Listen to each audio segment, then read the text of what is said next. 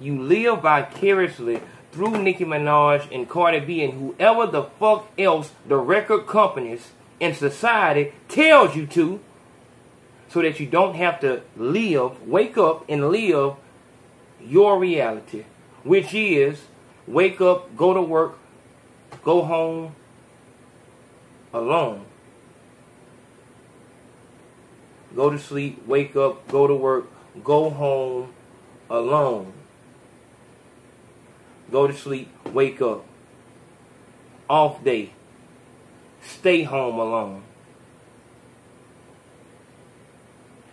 Most of you motherfuckers gave up on life years ago.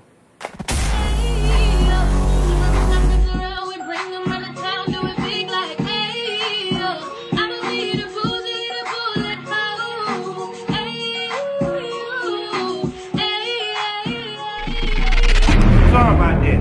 Welcome back to the Big Facts Podcast. I am A.O. Consaco, fearless leader of A.O. Nation. And this is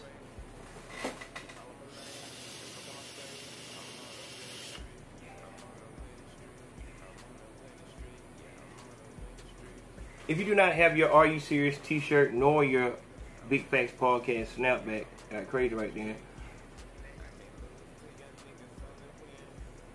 Get your shit together, big home.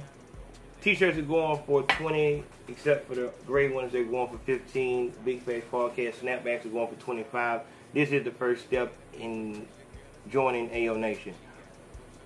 Getting the shirt and the uniform doesn't mean that you're in, but it is the first step. You sending your picture initiates me going into your profile and shit like that and seeing who the fuck you is. If you don't have a social media, if you don't have no social media, that means that you're automatically in.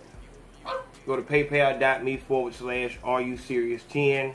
Make sure you put your address, color, and size all in the PayPal note. It's on the screen.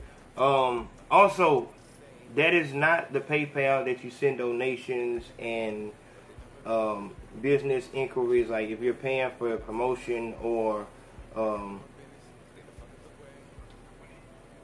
like your feedback and shit like that, that's not the PayPal you go to. That PayPal is in the description box.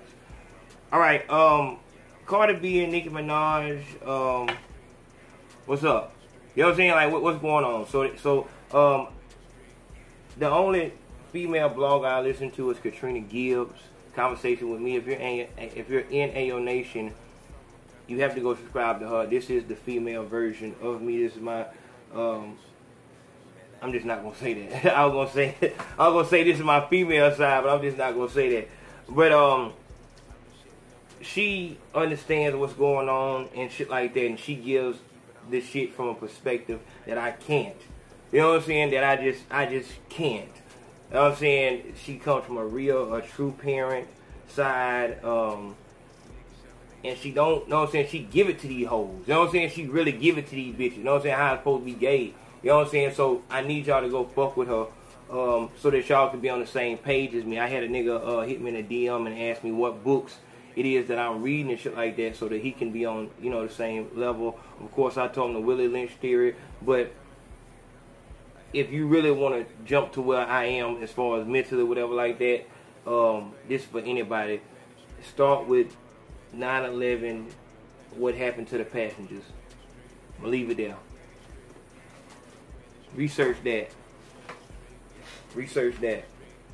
If you believe that 9/11 was done by terrorists, then I can't fuck with you. Foreign terrorists. Cardi B throws a shoe at Nicki Minaj. Cardi B tries to fight Nicki Minaj. It's news because they're celebrities. This is my fucking issue. This is my issue. It's news because they're fucking celebrities. It's news that Mac Miller died from an overdose. It's news that Mac Miller died. This bitch threw a shoe. This hoe tried to fight another hoe, and it's news. And I gotta dab it on my lip like that because the fucking dogs ate my shit, dog. So don't even fucking try to judge me, my nigga. Look at the fuck they did. I ain't been to the store yet, dog. I'm working for y'all. Can't you fucking see? The fuck? I ain't been nowhere, dog. But,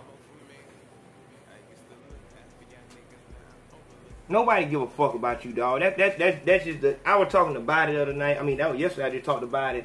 And, you know, he do that music shit, too. Go to Big Body on YouTube. Go check out that. He got real nigga shit. If you fuck with Soulja Slim, real music, then you'll fuck with him. Big Body, 2 G's, 2 Y's. And, you know, that's my nigga, whatever like that. He told me yesterday that when I first told him, because I was telling him about the rap shit, whatever like that, when I told him, dog, nobody give a fuck about you, dog. Nobody give a fuck about what type of situations you got going on in your life, dog. These folk don't want nothing but motherfucking productivity. These folk want results. These folk want to know, like, they don't give a fuck about your life unless you rapping that shit. If they can't see you, then you ain't alive. And this is what I want you to understand. How many fights you been in? How many times was that headline news? You know what I'm saying? How many times was you fighting for the right reason? How many times was that headline news? How many of your folk then died for the wrong reason, unjustly, didn't get no justice? How many times was that fucking front page news? How many of your folks is strung out on dope?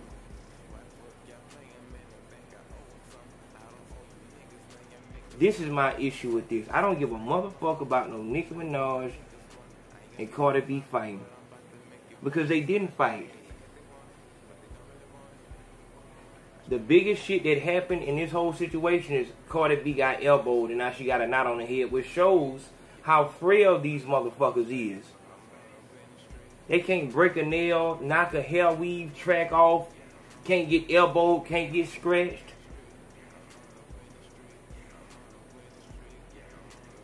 How much of that do you truly relate to? How much of that embodies your everyday life? You can't get elbowed, you can't get knocked down, you can't fall, everything pretty good, all love. Is that how your life is?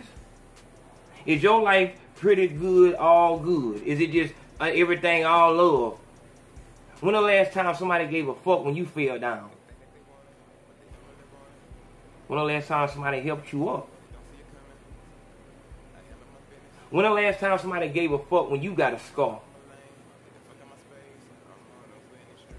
But this is what all the attention goes to. Which brings me to my next point. Attention. This right here, this situation, Cardi B and Nicki Minaj, Mac Miller, Kaepernick, and Nike, these situations will get more of your attention than your children do. Your children won't get that much attention from you the way you trying to find out what happened, what went on, how did it start, what was the origin, who said what did she say back, who threw the first lick, why she was out there, how long they been prepping for this whole situation. But your child, on the other hand, is being lost. At this very moment, is being lost. And you're allowing your child to be lost. Because a lot of y'all out there have teenage children. Katrina Gibbs says that a lot of y'all are treating your children as if they're puppies. You're not raising them, you're merely maintaining them, feeding them, and clothing them. But you're not putting anything into their mind. You're relying on the fact that children are fast learners and they're very smart in that they'll take on the persona of the person who is around them the most. You'll find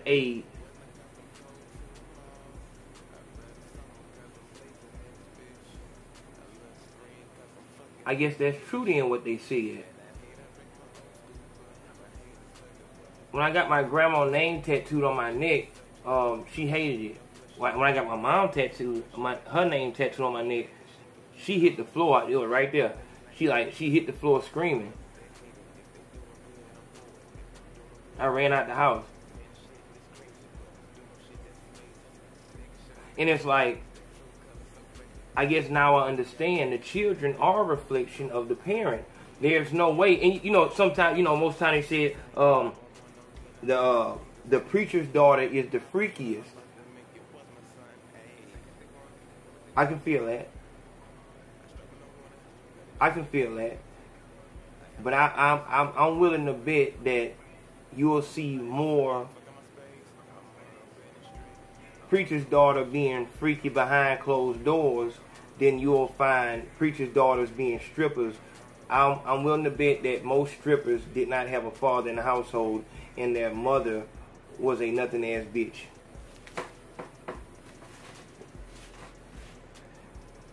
Strippers have parent issues. I'm willing to bet. Strippers have parent issues. She don't like her mama. She don't like her daddy. And that could be a fucking preacher's, you know, child. But I'm willing to bet that the majority of strippers aren't preachers' fucking daughters. If you want to micromanage and take shit out of context and pinpoint that preacher statement, you can do that. That's fine. But what I need for you to understand is your parenting can't help but show, or the lack thereof. Or the lack thereof.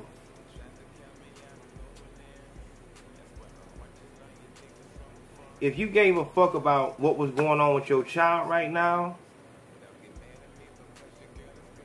then your child wouldn't be on social media. You wouldn't be surprised at what you find on your child's social media. Let's go ahead and put. I'm gonna put another challenge in place. A lot of y'all are claiming that you have trust between your child, and that you don't have to go through your child's Facebook messages and text messages and Instagram and shit like that. You'll claim that because you don't want to see what's truly going on, and you're just hoping and wishing that they're doing the right thing, but you won't actually, you're not really willing to put no work in.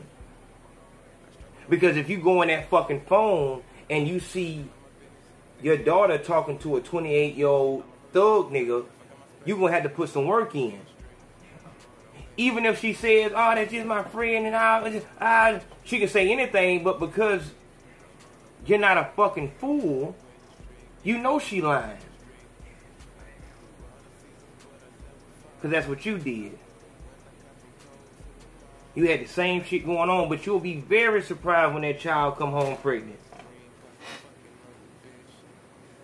You'll be very fucking surprised when the child come home pregnant. So my challenge here right now is, right now, go into your child's room, take their phone, and go through that motherfucker. Top to bottom. If you care about your child, then go through that fucking phone that you pay for. Or if you don't pay for the motherfucker, that child is under your roof, go and see what the fuck going on. Go see what's going on.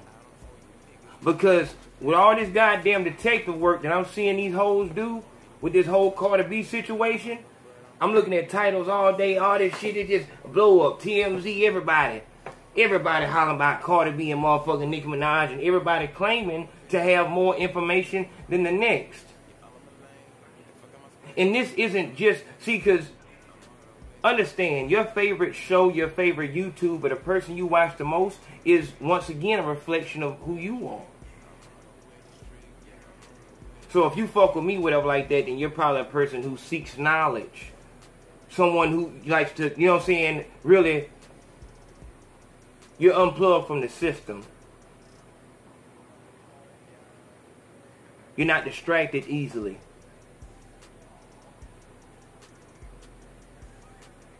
So, these bitches who will go on these other fucking YouTube channels, this is what they really do. They really go in their phone and go everywhere they can to try to find out. These motherfuckers, these are the people that follow Cardi B and Nicki Minaj. It's everyday average motherfuckers who are really Barbs and Barty, whatever the fuck her shit is. They're really in that fan club. But they have children. They have shit going around in their real life that they can give two fucks about, because really, them following these bigger than life motherfuckers, which is what record companies bank on. We're gonna make you so high and so, you know what I'm saying? We're gonna sculpt you however we gotta sculpt you to where we put an unrealistic standard of beauty into their mind. Nicki Minaj can come out and say there's more than one a look of beauty. Beyonce can come out and say the same thing. There's more than one beautiful. Everyone's beautiful in their own light, but you know what the fuck beautiful is. Fat ass, no stomach, big titties, clear pretty face, long hair, pretty feet, no scars, complete skin tone, no change. You motherfuckers are living in a dream world because you don't want to wake up. Hold the fuck on. You live vicariously through Nicki Minaj and Cardi B and whoever the fuck else the record companies and society tells you to, so that you don't have to wake up and live your reality, which is wake up, go to work, go home alone. Go to sleep, wake up, go to work, go home alone. Go to sleep, wake up. Off day. Stay home alone. Most of you motherfuckers gave up on life years ago.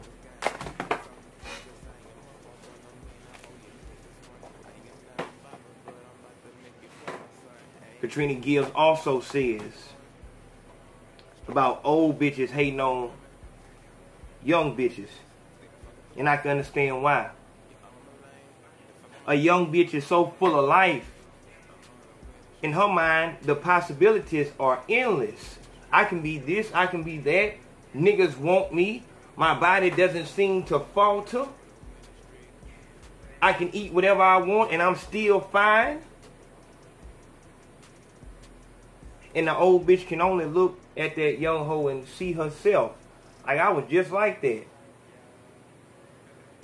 And when she was like that, old hoes looked down on her. And it's so many folks that will go back into history and say this hatred was built into us because this is once again part of the Willie Lynch theory, old against young. And the only reason I told y'all to go look that up is because I wanted you to know the history, because as soon as I get enlightened to what was done in the past, that trick no longer works.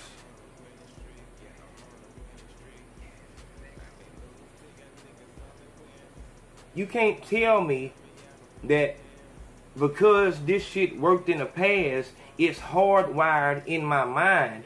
Once you tell me, motherfuckers don't give you information for you to be now enlightened in bondage. Motherfuckers give you that information so you can be liberated.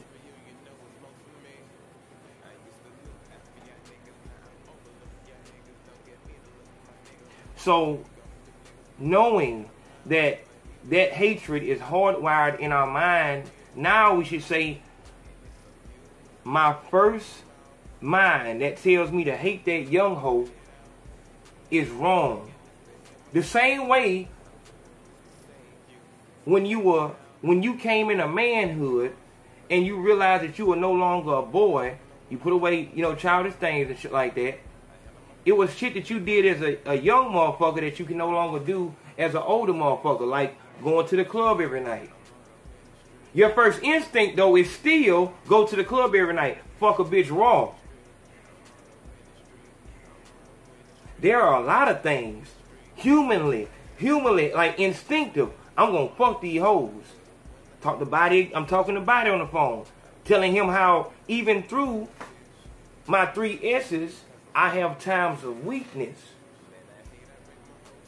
There are times, maybe every 6 months, where I gotta just, I know what I'm saying, man, come over here. They give me some head. Might just stroke a whole, know what I'm saying? Just, I'm out of there. Do you need an Uber, bitch? Because I really feel bad about how I just, know what I'm saying, felt weak to my body. You understand? I don't say that, yeah, well, it's hardwired in my mind. You know, they fucked us up a long time ago. That's why I'm like that. That's why I can't get right. I've never, now, the reason why, and Body told me that I should express that. And I told him the reason why I don't want to fully express those times of weakness is because I don't want my people to use that and say, okay, well, I had a time of weakness, so I had to go back and hit the bag. I had a time of weakness, so I had to go back and pop a pill. You remember the 3 S's are sobriety, number 1, solitude, and celibacy. Ha, funny joke. Celibacy don't start with an S. We know that. It was a joke. It sounds good, but it sticks. It works. Those 3 things are not necessary, but they're required if success is what you wish to obtain. They're required. And you can play around, fuck around, and twist it up any other kind of way you want to do it. But if you're not sober, solitary, and celibate, solitary meaning being alone. You know what sobriety means. You know what being sober means. That means all the way, no drinking, no nothing. Weed is a drug. You're under the influence of weed when you, like, know what I'm saying, of THC when you smoke. You're not normal. You're not sober. You can play however you want to play, but sobriety, solitude, being alone for long periods of time. I'm not just talking about no 24 hours or 3 weeks. I'm talking about until you achieve success. Because there's some things inside of you that you need to work on. This is why you're stuck wherever the fuck you're at. I don't give a fuck how old you are. The reason why you're stuck is because you're too afraid to let life, which is the doctor, give you your diagnosis. Life has to diagnose you as you are.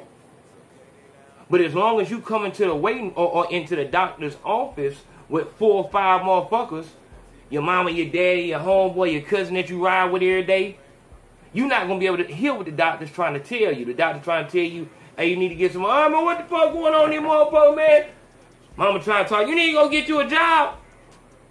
Damn, what the fuck is it? Everybody in that hole talking, you can't hear what life is trying to tell you because there's too many motherfuckers around you. Go and let life do what it needs to do for you, and then come back to where maybe you can help these motherfuckers that you be with every day. And if they don't want to be helped,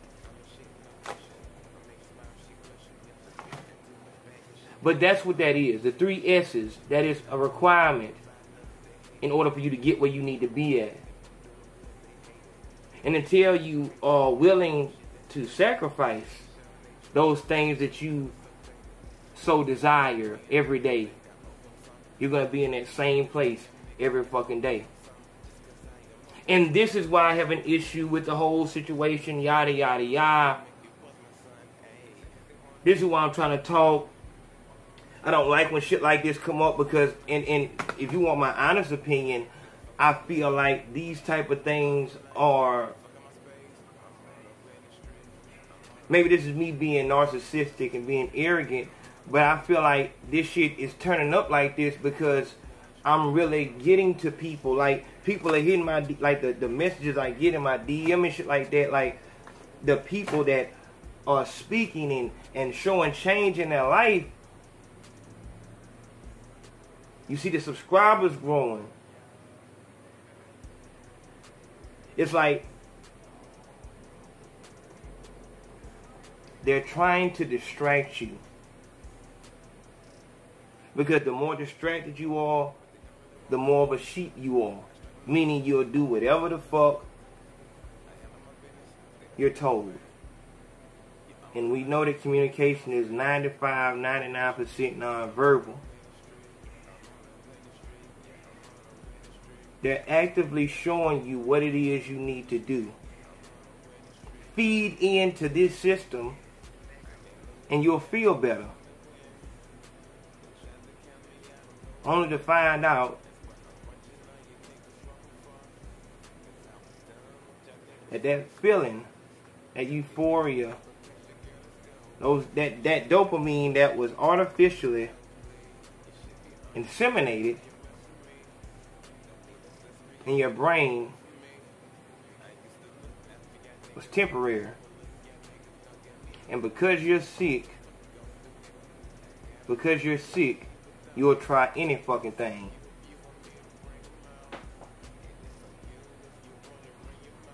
Cardi B and Nicki Minaj are fucking plants. Someone told Cardi B to do this. I think somebody told Nicki Minaj it's gonna happen. And somebody told both of them this is gonna help y'all career. It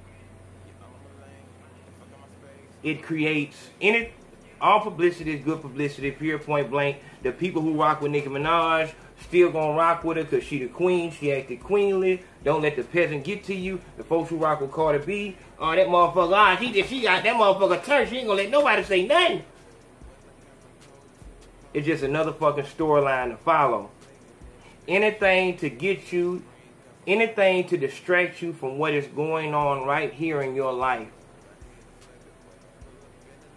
Back in the gladiator days, when the people of Rome didn't have no fucking water or no fucking like their living conditions was fucked up and shit like that, what the king of Rome would do is have a fucking gladiator fight, like just give them blood.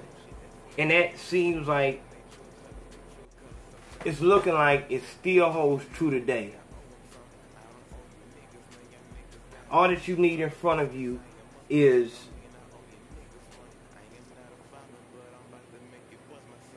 two bad bitches fighting. Who the fuck made love and hip hop?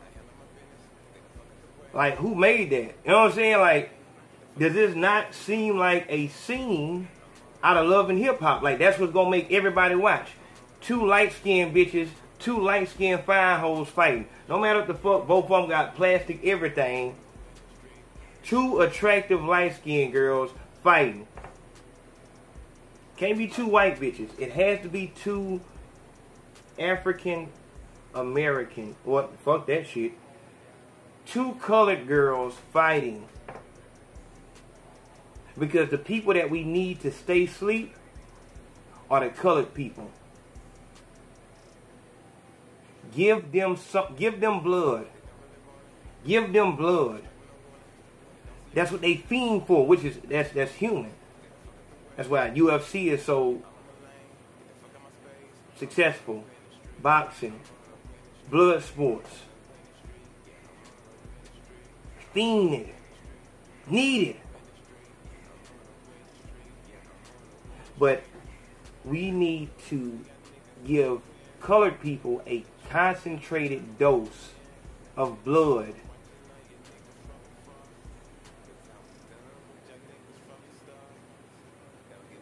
Routinely. I saw a meme about Colin Kaepernick.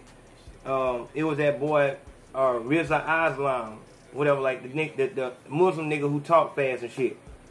And it said Nike sales shoot up. And then you had like the Jewish niggas and shit like that, the Illuminati looking niggas laughing real hard. And it said, when will they learn?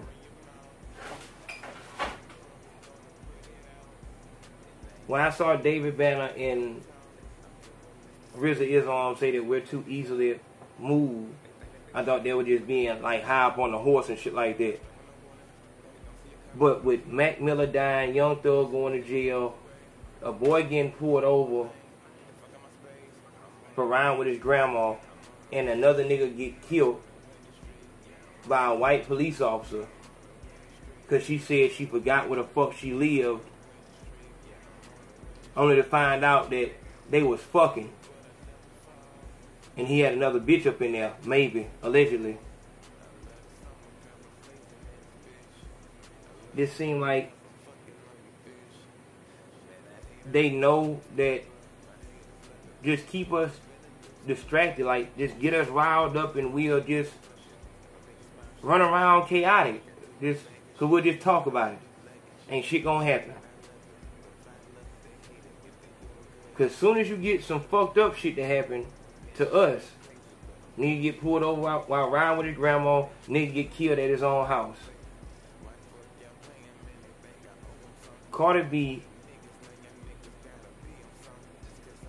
and Nicki Minaj get into a fight at Fashion Week at that. This is the slave show. Fashion Week ain't where niggas show off they new designs. Fashion Week is where, what was that shit called? What was that shit called? Tariq Nasheed talk about it. Well, the slave owners would take the finest black female slave they had and just go in that hole and like put masks on and they act like the black hoes is, you know what I'm saying, like exotic bitches and shit like that. The fuck? This is where you dress niggas up. Dress your nigga up and see who, like,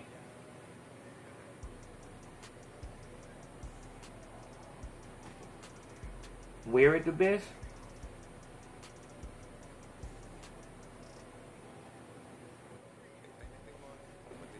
We too easily moved. Big Facts Podcast. I'm Consaco. Make sure you hit that PayPal. See y'all in a minute.